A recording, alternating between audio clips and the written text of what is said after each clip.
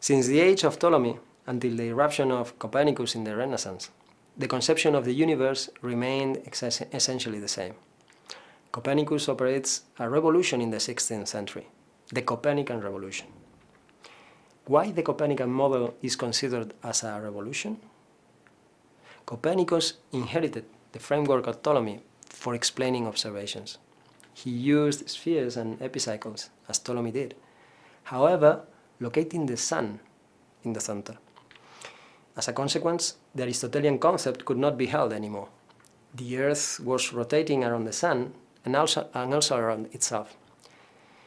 This introduced a conceptual breakthrough, not only in terms of the relative location of the Earth, Sun, and planets, yet because it was against the Aristotelian description of the universe and its physical laws.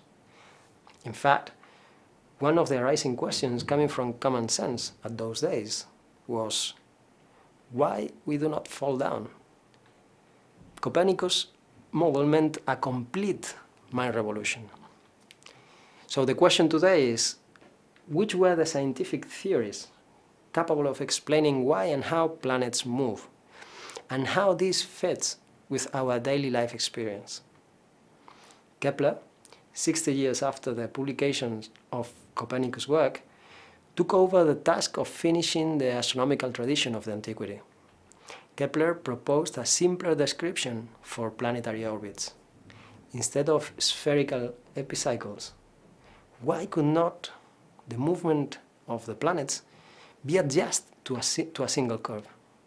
He formulated 3 empirical laws that are nowadays known as Kepler's laws, in which the movement of the planets around the Sun could be explained using ellipses.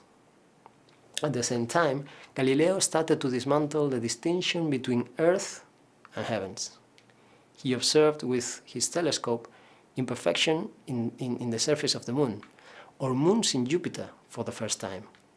He strongly supported the Copernican model based on his observations, facing the religious mainstream that was still relying on the Aristotelian concept.